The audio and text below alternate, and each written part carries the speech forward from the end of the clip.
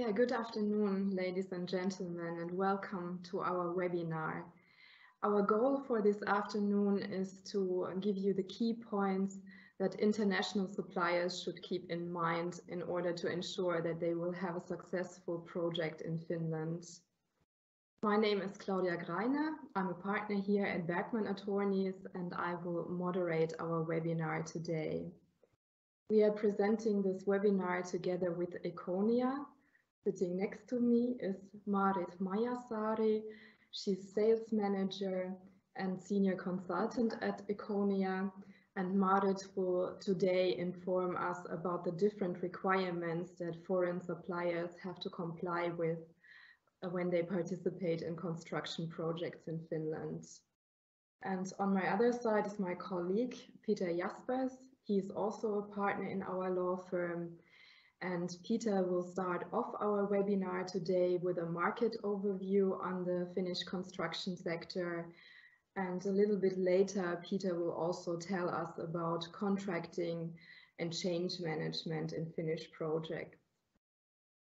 We have prepared a number of presentations, but of course we would also really much like to answer any specific questions that you may have on this topic. So if you take a look at your Teams client or your browser, you will find a chat function there. So please post any questions you may come up with during the webinar, and we will then try to answer. But then it's also time to start with our first presentation, a general outlook on the Finnish construction sector.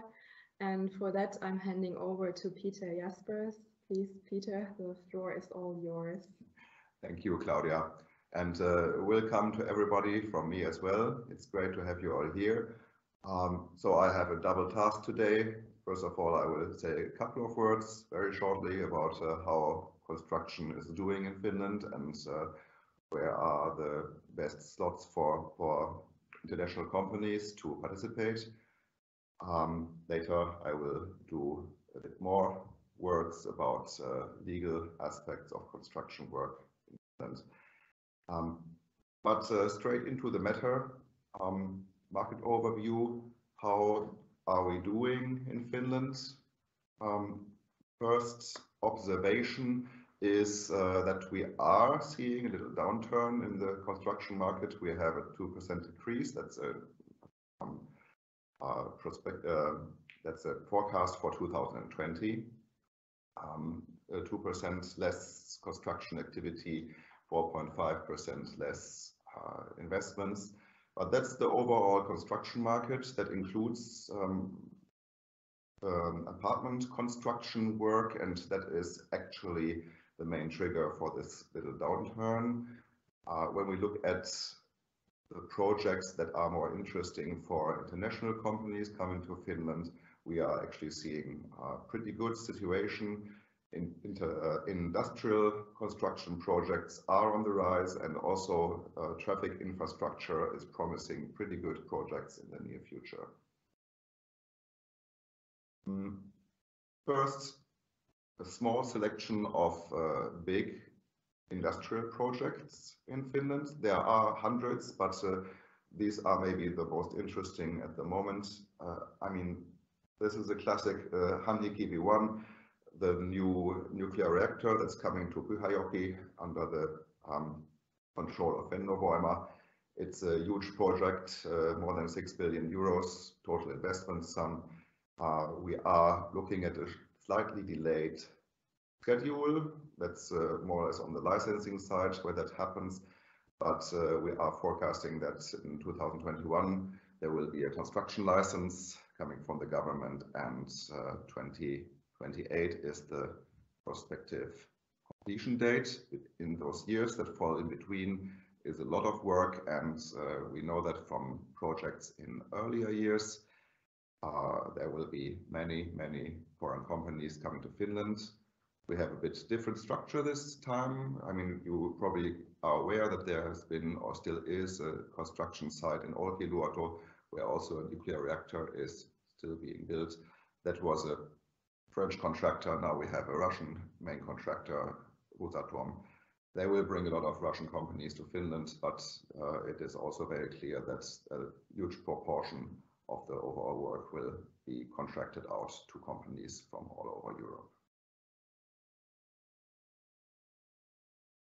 Then one big project relates to energy storage. There's a big investment coming up in Harjavalta in Finland for a battery material factory. German BASF is making that investment. Construction is starting. Well, it should start this autumn. It will probably be a bit delayed, but there is a lot of work to be done there as well. And then I have 3 projects on my list that are a future industry, really. Bio products, biomass. It's a product from Finnish Classic, from the forest industry. You know that wood and paper has always been a stronghold in Finnish industry. Now we are going with our wood and with our paper to move into the future and produce biofuel and other related products. There are 3 big projects in the pipeline all over Finland. Investments in the billion euro scale, and we have a couple of smaller ones as well.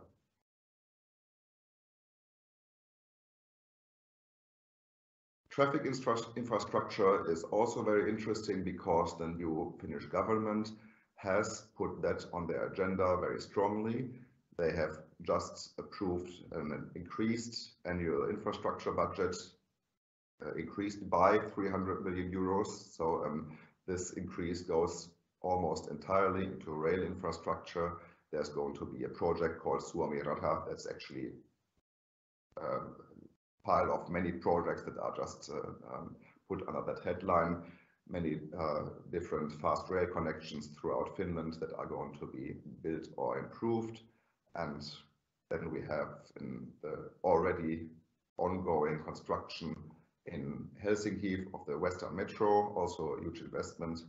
And well, the rail tunnel to Tallinn used to be a dream for the future. It's now turns out to be pretty real. We have 2 competing projects, actually, one from a private investor and one sponsored by the government. It's not quite clear yet which one of those will be realized, but it certainly looks like this project in one form or the other is going to happen, and that will also attract a lot of foreign companies to do the.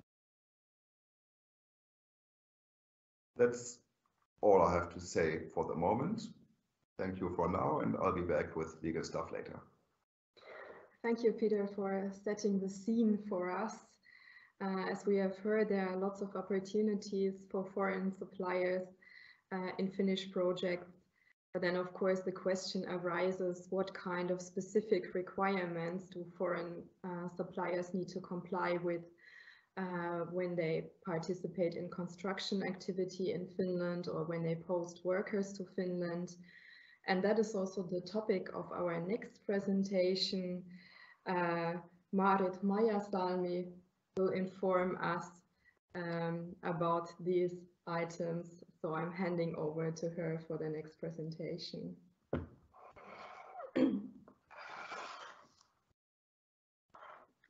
Thank you very much for your invitation, and it's a pleasure to be here with you and with our listeners.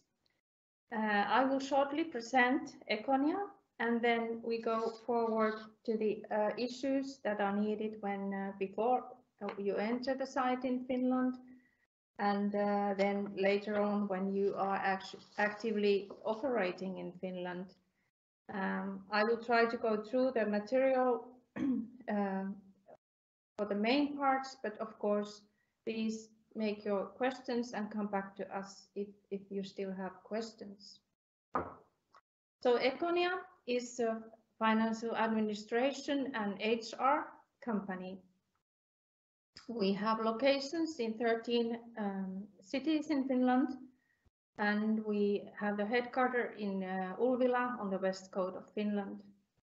We employ more than 100 employees, and we Basically, these people are doing work on payroll and HR services. We also have an international team. Over 200 employees are also outsourced through our HR services.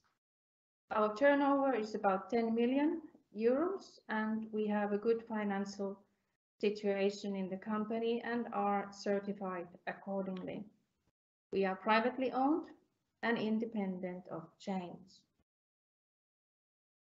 In our international division, our services are, the main services are final administration and HR services, so also staffing, recruiting, and all HR services that relate to this area. In the next slide, I go through in more detail our services. So what is unique in Econia is that you can have a very good amount of services under the same roof. We have company setup consulting, which means basically that we discuss the status of your company, how it should be registered in Finland, and what all issues relate to this issue. We provide financial administration, accounting, payroll, and tax consultation. We act as local representative for posted workers. And like said before, we have also HR services, so we can act as an employer of record for you also.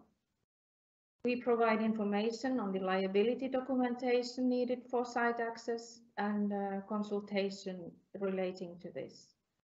Tax consulting in all these issues is very important and mostly needed by most of the foreign companies. And also one specific area is consultation in the working conditions. So where do we locate, or the question is more, where do our customers locate? They have projects in wind power plants, they have in refineries, bioproduct mills, like just said here before, what is happening in Finland. We have customers at shipyards and nuclear power plants, and actually everything for the international companies, our services have started from the nuclear power plant in Olkiluoto. The companies are subsidiaries or branches of foreign companies, and of course we also help our customers to set up new Finnish limited companies. There are also private entrepreneurs, so we have a good many size of companies that we service.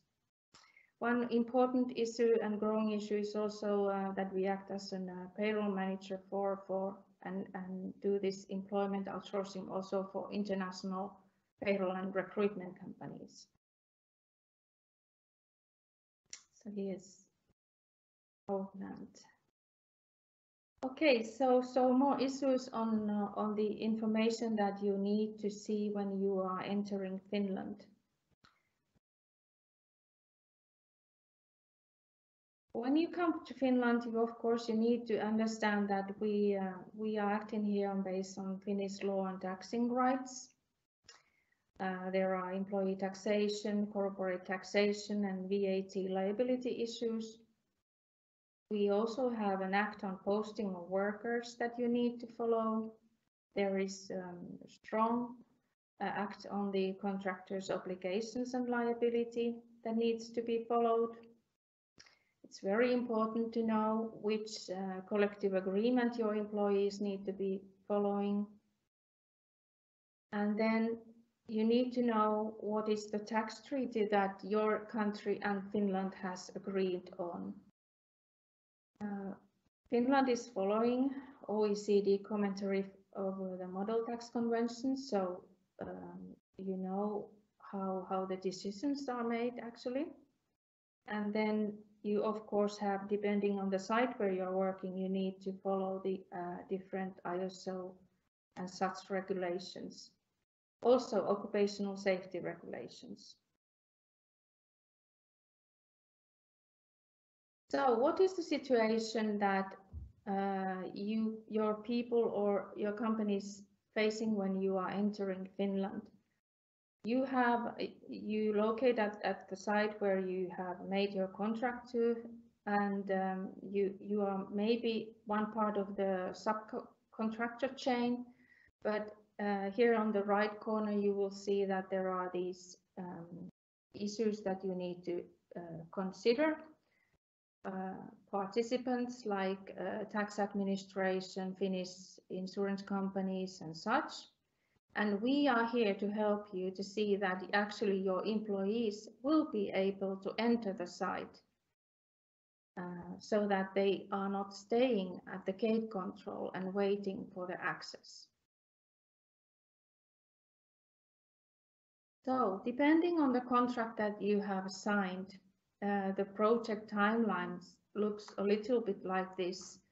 There has been the offer and probably even the signing phase. So with this timeline, we try to show that it would be very good to contact partners in Finland, law offices and a company like Econia before you even sign anything, so that we can then provide you information to be in time when the site access is actually taking place. So the very big issue is the company's legal structure, and then issues like, did you make a contract that is lasting for more than 6 months, 12 months, or even 18 months? What does it mean? What is your tax treaty telling our authorities? What happens if you stay here more than 6 months? What happens with your employees? There's a contractor's obligation and liability law that needs to be followed, and local representation issues. So once more, what is important are these questions. How long is your contract? Are you leasing? Are you a subcontractor? What is your role in the chain? And most of you are probably working on construction site, but do you have all the documentation ready for your site access? And do you know what is agreed in your collective agreement that you have maybe even signed with your contractor already? Do you need to have payroll? And then maybe for someone, this is the first time you access Finland. So some planning should be done to see how the future will look like. So before your site access, you should understand different issues that will affect the site access. You need to have time to prepare all the documentation. You need to have thought about accounting and payroll management. And like earlier said, what is the company setup that you will start working on? Of course, you can make changes, but it's very important to know it in the beginning. Will you need tax counseling? And are there like permanent establishment arising for your company? Are you VAT liable? Are you then also, you need to pay corporate tax, and what other tax declarations do you need to do? And if you are sending posted workers to Finland as your employees, then these employees need to have a local representation in Finland. And of course, the reporting requirements, depending on the setup that you have chosen. And the legal obligations and legislation for the contractor's obligations and liability also. This is very important to understand what is meant with this. And all in all, what is the status of your employees? Do they have the residence permits? Are they coming from EU, or are there any needs to look into this issue? What about your insurances? Do you have A1s for your employees? And maybe you need even bank accounts in Finland. Maybe you need more employees to have a successful project in Finland. Here's a picture showing many authorities. We will not go through it, but you can use it then later on. So depending on the phase of your project, you will most likely have some communication between these authorities. I would also like to shortly say something about the business culture itself. I have written here that Finnish authorities are reliable, and this means that we do have a very good communication with authorities in Finland. So the importance of documentation is very, very important. If you can show that what you have agreed and how everything has been made, there is a good chance that you can settle your things with Finnish tax office, for example, or even with other authorities. Of course, you need to know what you have contracted, what's the content in it. And construction sector is very controlled. So as an example, the tax numbers needed for your employees when they enter site. So,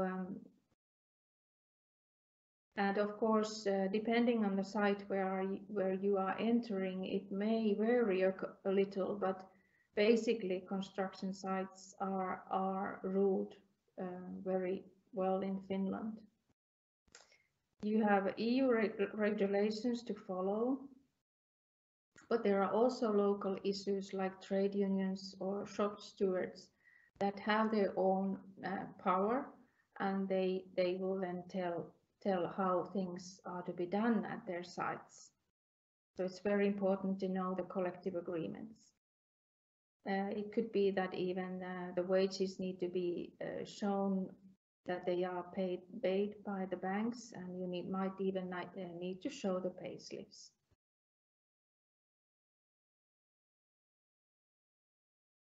Econia provides local representation service for our customers, and this means that we will take care of the archiving for your information that it needs to be archived for your posted workers.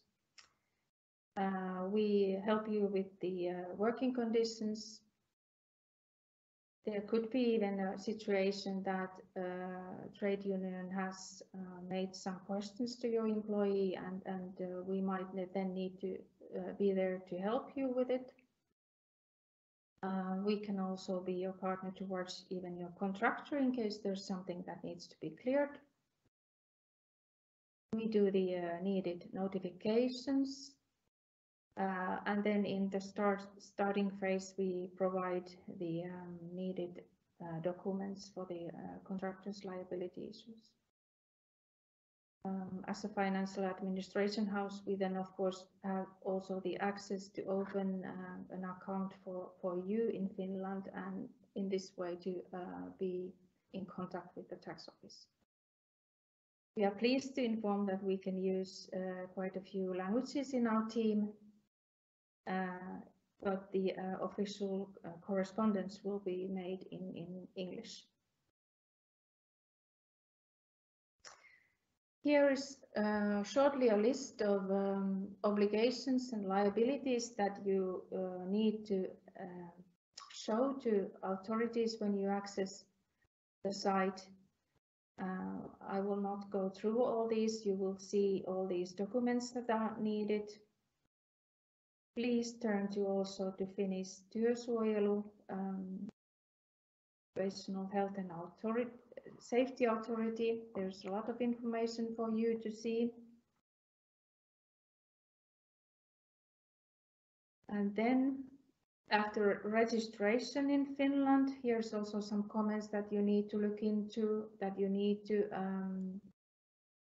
visit. For example, your employees need to visit tax office, you need to take care of your bookkeeping, you need to start payroll. If this is the case in your company, you should note the 183 days ruling for your employees. If they stay longer in Finland, their personal taxation will turn to Finland most likely. You should consider the possible arising of permanent establishment. Do you need these insurances in Finland, or can you provide A1s? All these issues. And as a success factor, we would say that please always contact a consult or expert in Finland. And as said already, please choose a company structure. Think about it in the beginning. Is it a foreign company? Is it a Finnish limited company? Or what is it? We are happy to discuss this with you. And then please take care that you have enough information about the contract you have or are going to sign, and get acquainted with your tax treaty with Finland. Here's also a link to Finnish Tax Office's website. There's a lot of information regarding exactly this item. So it's good to go through that too. It takes more than 1 hour, but anyways, it's very good information. And we would be happy to help you out. Please, you can now go into this site of ours, and there's a place for you to book some appointments. If you want to discuss your company situation with me, I have booked times for you for the next 3 days. So I would be very pleased to have an appointment from you. Thank you very much. Thank you, Marit, for this very comprehensive overview. That was quite a long list of aspects that foreign companies need to keep in mind. So it's good to know that there's an experienced company like Econia who can help you to get all your ducks in a row, so to speak. I see that we so far haven't received any questions in our chat, so I think that means that your presentation was quite exhaustive.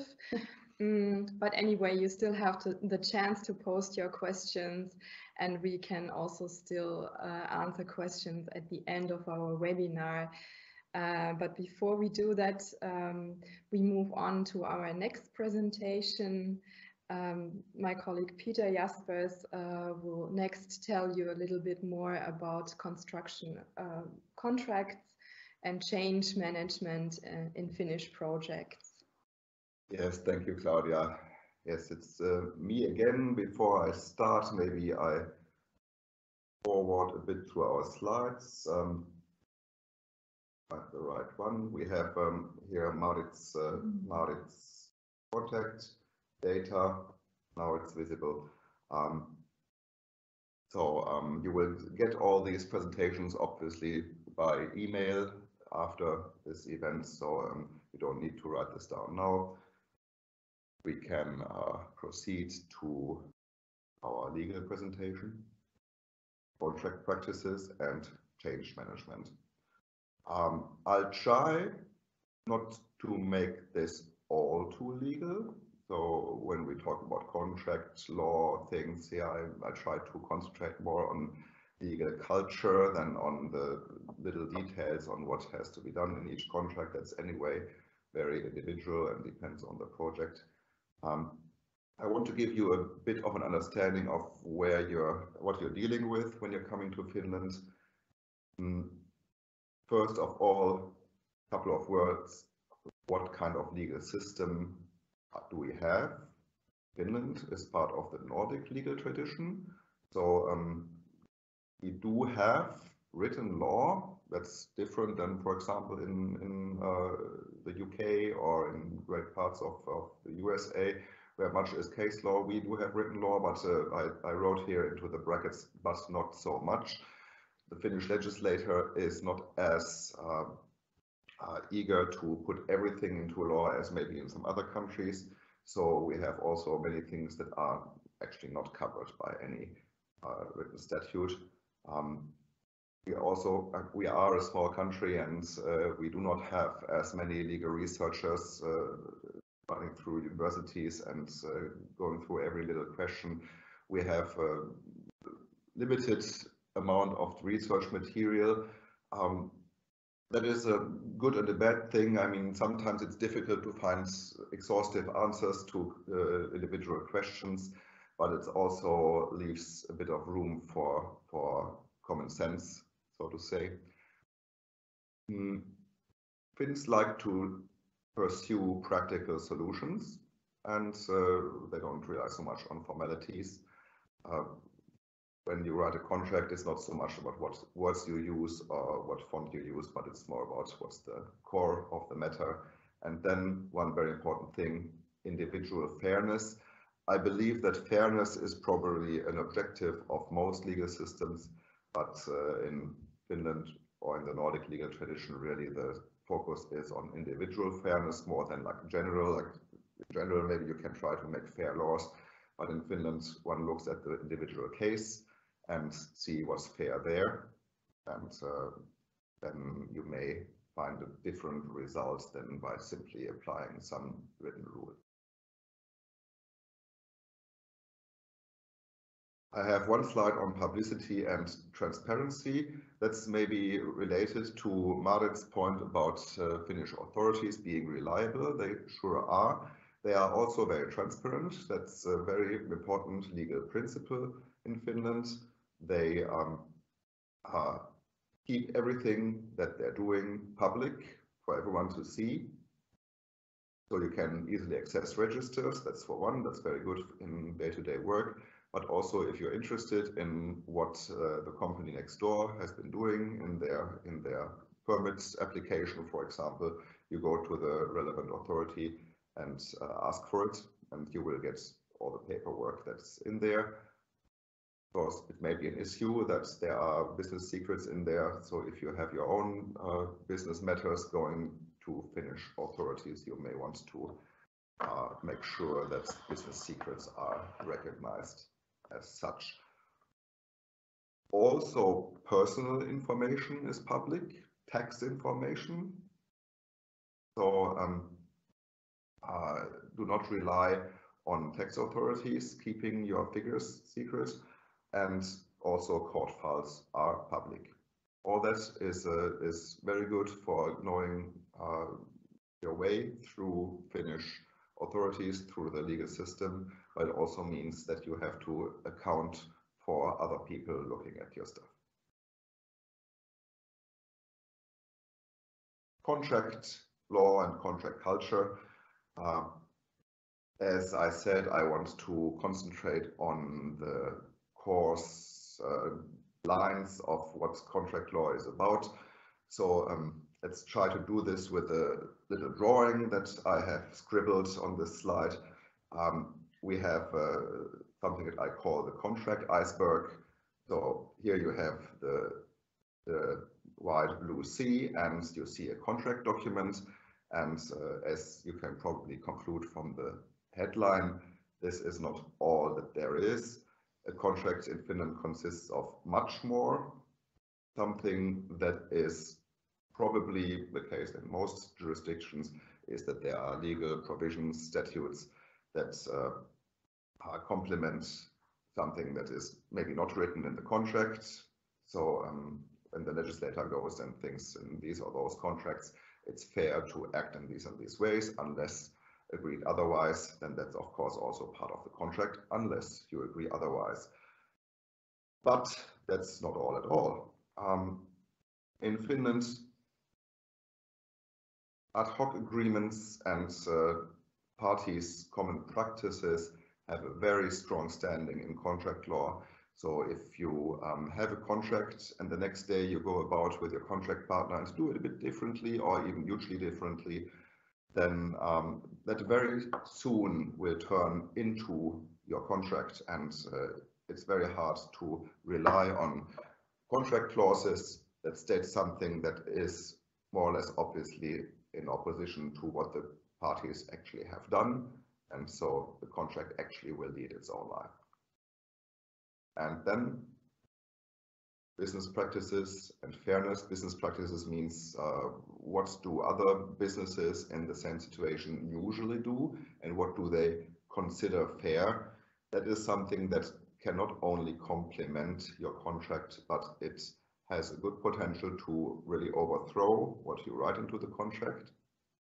It's a very important principle in Finnish law, and that means that you are well advised not to test the limits of what you can do in a contract too much. I mean, when you go there and there, how many rights of your opponent can you still exclude before it being an unfair contract? That's very hard to say. In order to have a functional contract in Finland, you are really required to reflect the interests of the parties, at least to a fair amount, to a real degree, and not only see the one party's interests.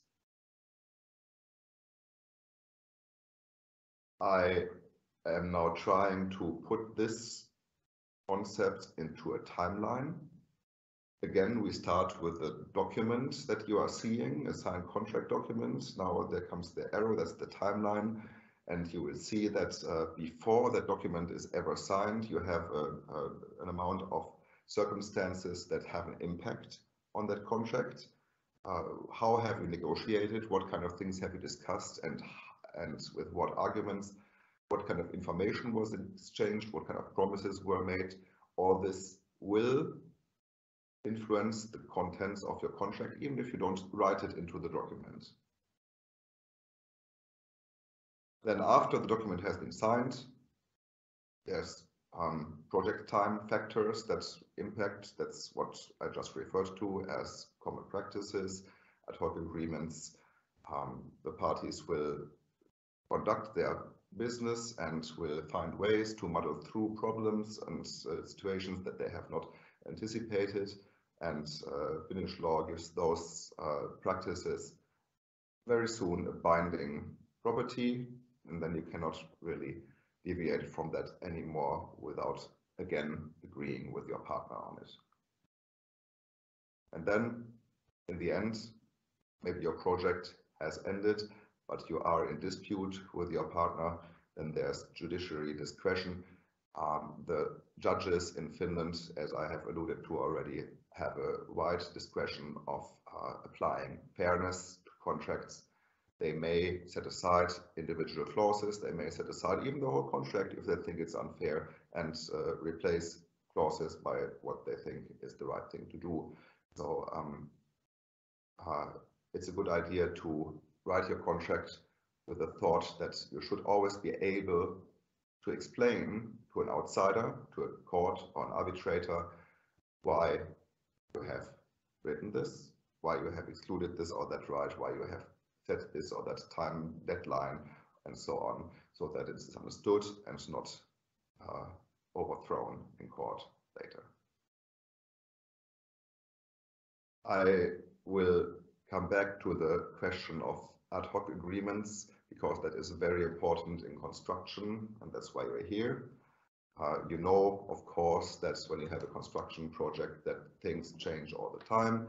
You have scope changes, specifications change, pricing may change, circumstances in the market. Suddenly a supplier gets bankrupt, and you need to procure your material from somewhere else for a different price. Everything is in flow, and then the parties react to that and agree how to deal with such a change, with such a development, and then they may dispute whether such an agreement is actually valid. I mean, look at a site where you say, I have to buy 10,000 nails more because we have more stuff to nail, and then two persons at the site agree that those nails should be procured and paid by the employer. Is that a binding contract? The contract may say change orders can be done only in writing, change orders can be done only by a specific person. That is a strategy that is very likely to fail under Finnish law, because if there were the only two persons on the site that could actually discuss this matter, and they discussed it in good faith, then usually these agreements are considered binding, even if proper authorization was not there. So you look at a person's position and the general situation, you see the persons who have done this agreement, who have entered into this agreement, were the right persons at the right time. They were there to do the business. There was no one else who was higher in the hierarchy. So they did it, and that's okay. So this is a good approach to make projects work on a practical level. If you want to control what's happening to your project, then you're well advised to look at authorizations, not only from formal level, but also practically. You must make sure that there's always someone available at the site for your contract partners to discuss matters that may come up. If you don't make sure of that, then they will discuss the matter anyway with whoever they find on the site.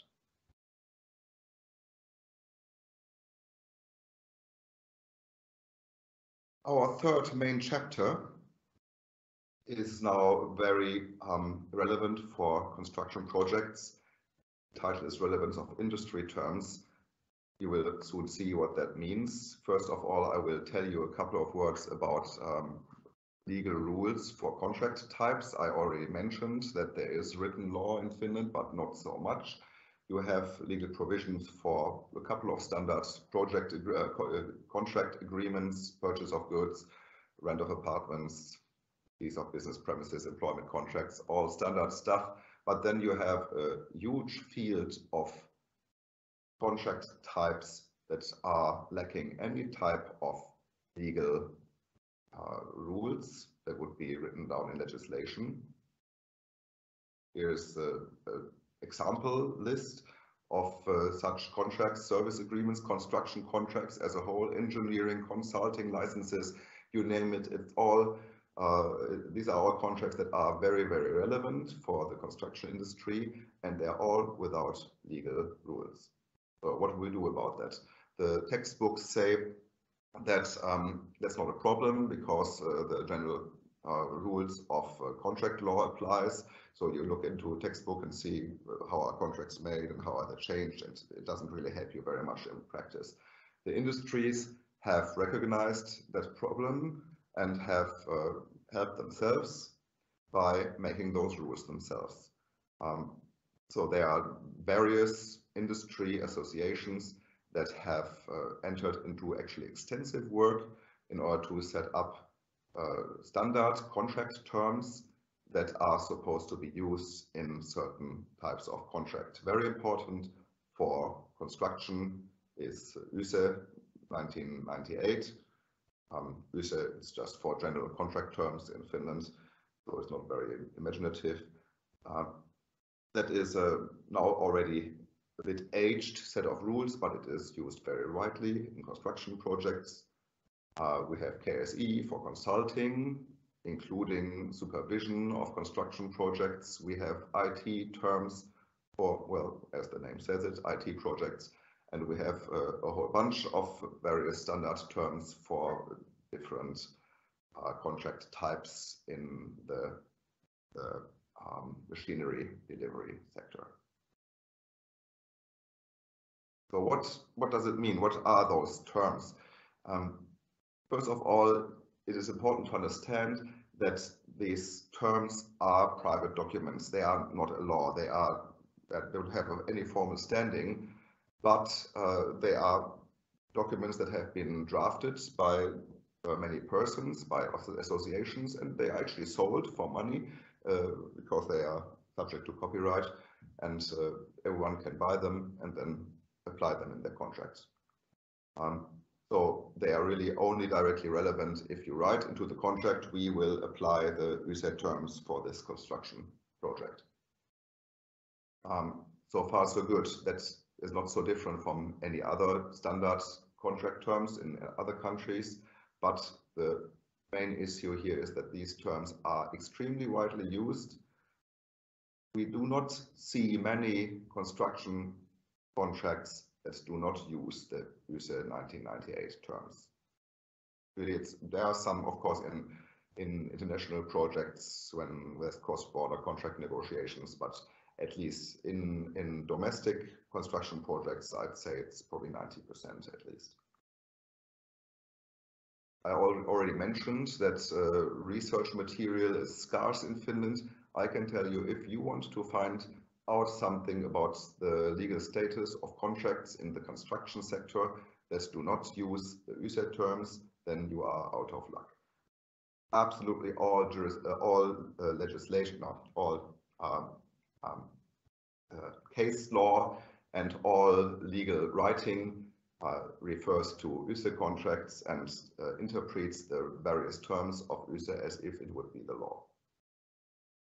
So obviously there's a good reason to use these terms, but you don't need to.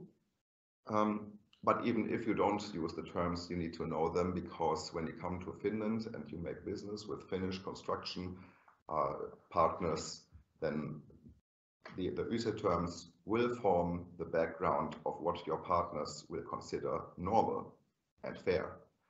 So when you go and negotiate a contract with them, you must be aware that when you depart substantially from what is written in the USE terms, then you can do that, but you may encounter increasing resistance. Resistance, by the way, also means that it's going to be more expensive, because a contract that your partner does not understand so well will always pose bigger risks for them, so they will ask for a higher price. So I will now look into change management, mostly from the perspective of the USE terms, because that's what is the general practice in Finland that you will have to deal with when you come to Finland to do business. So when there's a change, the employer, the client, the customer instructs that the contractor do the works differently than originally envisioned. First question is, of course, is that a change at all, or is that still what was agreed before? Second question, if it is a change, is the contractor obliged to do that?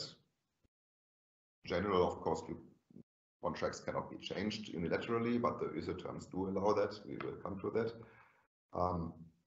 Third and maybe most important question, if you implement the change, can you ask for more money and time?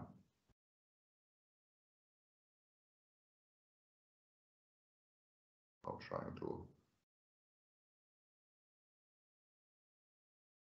My remote control is dead, so I will just push these buttons. Types of changes. Yeah, we have two types of changes under the USE terms. First of all, of course, you have to figure out, do we have a change at all? So you go to the contract, you go to the specifications and see what was agreed, and then you look at what the employer is demanding. If that's something else than what is under the contract, then that's a change. There are two types: modifications and additional work. Modifications, that's something when you have something that is in the scope, but then you do it a bit differently. The design change, an amount change, you have to deliver a few more nails, as I mentioned. Under the USE terms, the contractor has an obligation to implement the change as long as it is a modification. That, of course, protects the employer's interests, because every project changes, and still the employer needs security that the project will be finished. The contractor is protected as well, because the contractor has the right to refuse if the modification would significantly alter the nature of the contract work. Well, what does that mean? I mean, you were supposed to build a house, now you should build a motorway. That's of course a dramatic change. You don't need to do that. Also, when the amounts change very, very much, I mean, you were supposed to build one house, but now you're supposed to build 3. That's not necessarily anymore the same nature of project. So in principle, the contractor may refuse.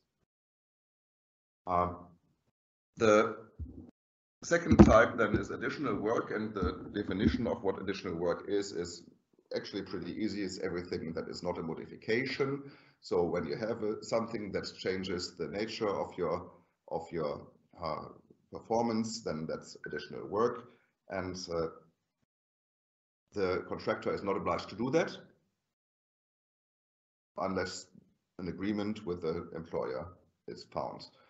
I will come to one aspect that leads to questioning this result a bit, because sometimes it's not easy to actually refuse to do such work.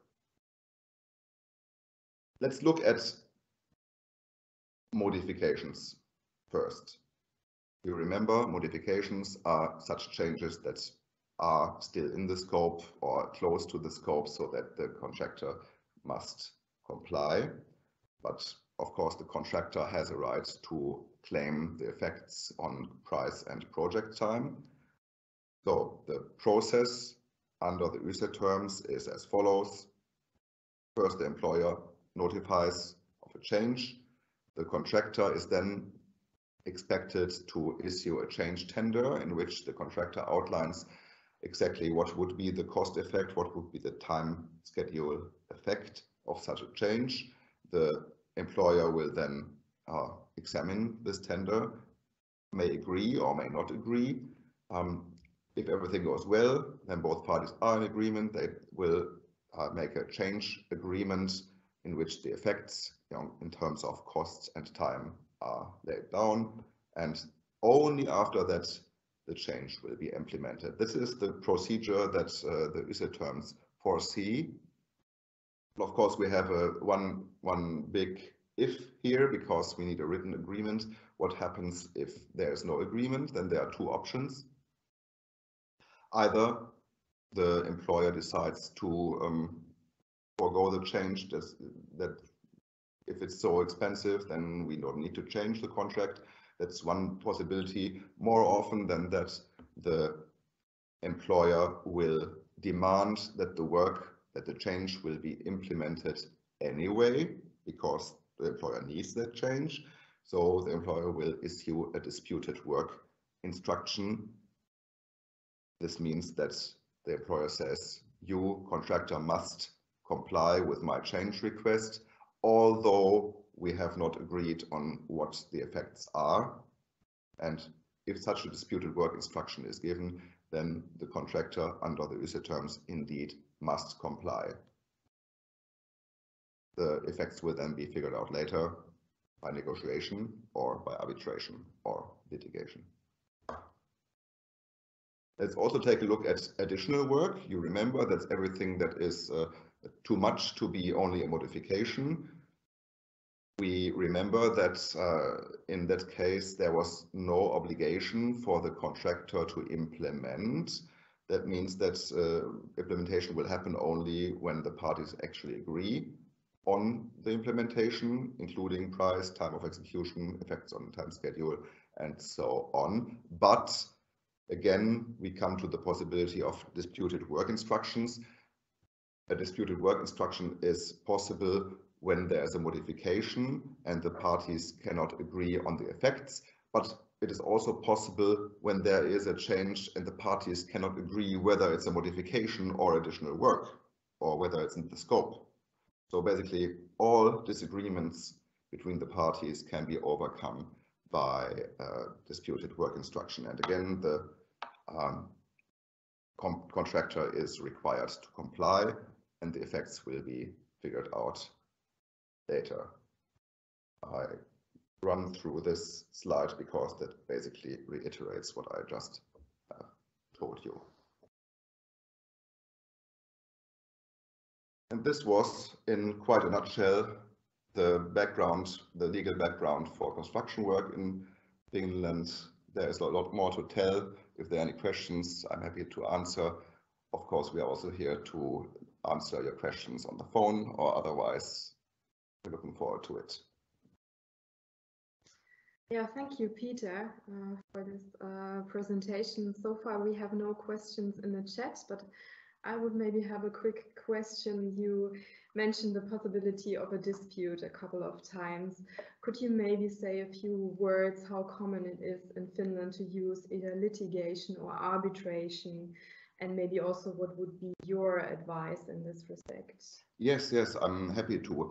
Actually, interestingly, the UCIT terms leave that question open. So they have a dispute resolution clause that only says that the parties should make an agreement on whether to use litigation or arbitration. That as such maybe already gives an impression on that arbitration is not something that is considered exotic in Finland. It's actually quite common, and it's also rooted in the properties of Finnish court procedure. I already mentioned before that court procedures are public, not only the hearings but also the pleadings. It's pretty difficult to keep your business secrets safe. It's also time-consuming.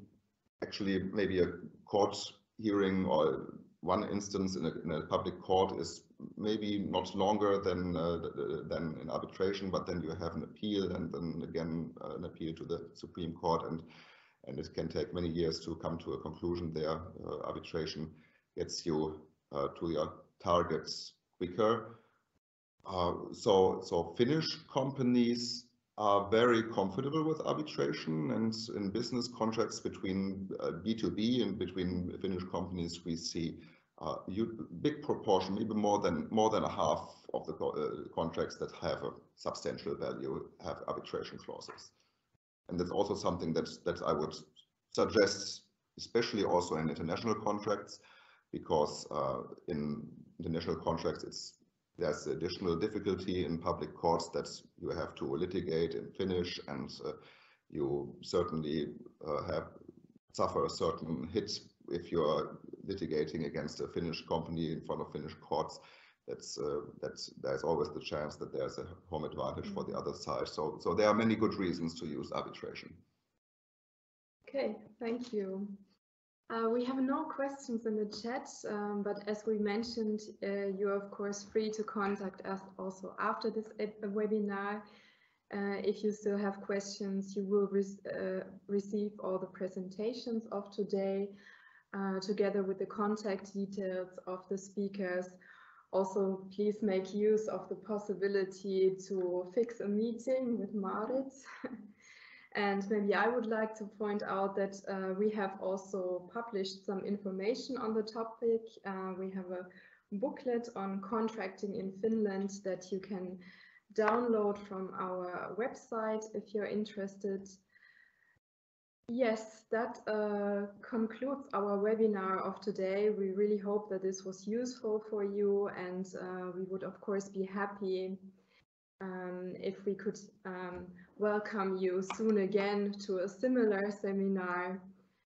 But until then, we wish you a really nice rest of the afternoon, and goodbye from our side.